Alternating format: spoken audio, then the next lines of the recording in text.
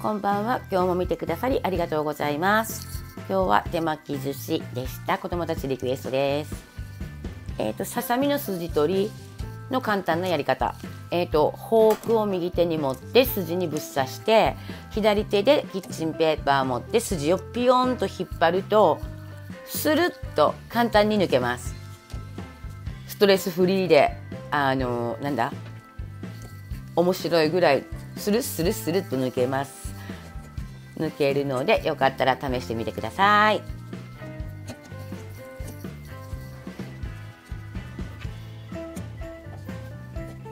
ね、ほんとほらブス引っ張るブス引っ張るでスルッスルッって抜けるんですよ。ちょっと快感になります。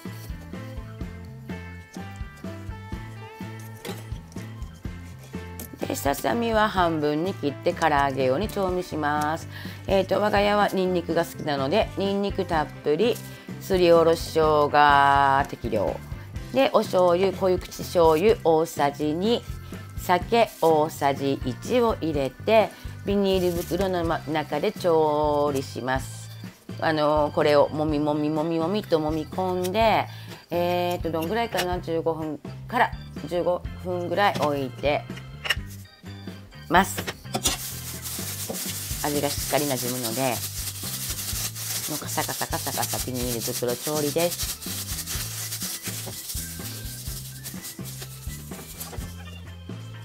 これはマグロだな。マグロ切ってます。今日はビンチョウマグロです。娘がお刺身が大好きなのでマグロだけ準備してます。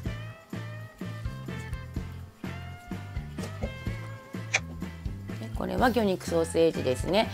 私が生もの食べれないので、息子と私が生ものがちょっと食べれないので、魚肉ソーセージとかカニカマとか、あとはもう息子の大好きなだし巻き卵とか作ってます。できゅうりも娘も私も好きです。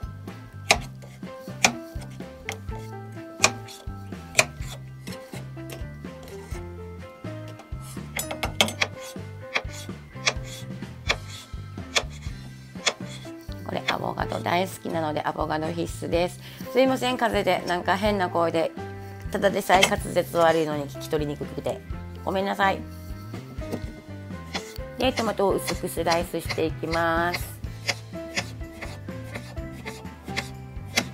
これただのトマトサラダ用なんです。はい。でお肉大好きな子供たちなので、お肉を炒めていって簡単に焼肉のタレで調味します。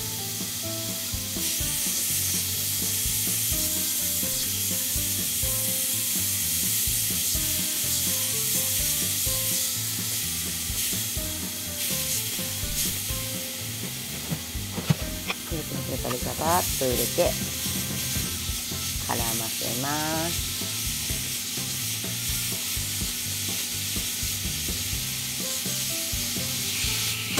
でだし巻き卵作ります。こっちにレシピ出てます。これだし巻き卵息子が大好きなんです。今日ちょっと温め方が足りなかったのか最初の方くっついてしまいました。これすごいクソって思っちゃいます。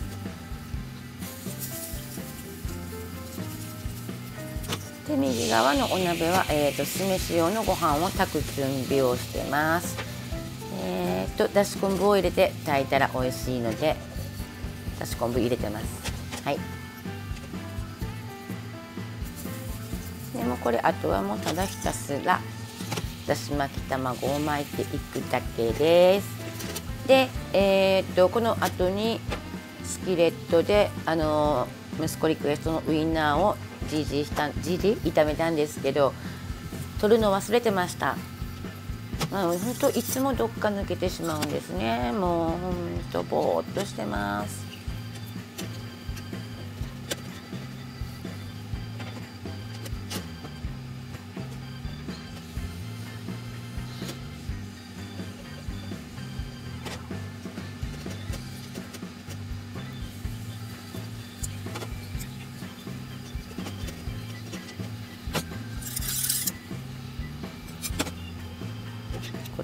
この卵液かな。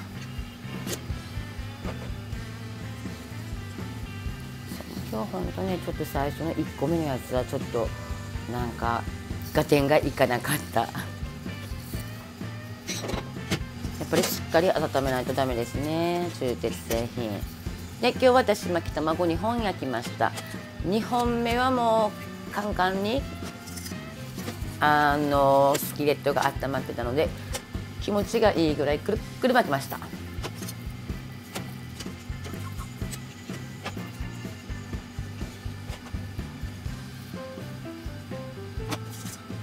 っぱこうちゃんと温まってるとほんとひっつかずにくるくる巻けるからね、温め方が足りなかったんだなとちょっと反省でした。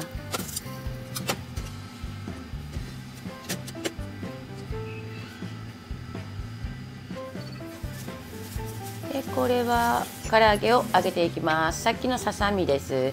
ささみの唐揚げを揚げていきます。片栗粉と米粉を1対1の割合でまぶして揚げます。でストーブ鍋で揚げるときには蓋をかぶして揚げます。ちょっと最初バチバチ音がして怖いかもしれないけど全然大丈夫です。ストーブ鍋で蓋をして揚げるとなんだあれ時短にもなるしふっくらジューシーでカラッと揚がります。言葉が出てこない。もう風邪ひいてて頭が回らない。でいつの間にかもうお米炊いてましたね。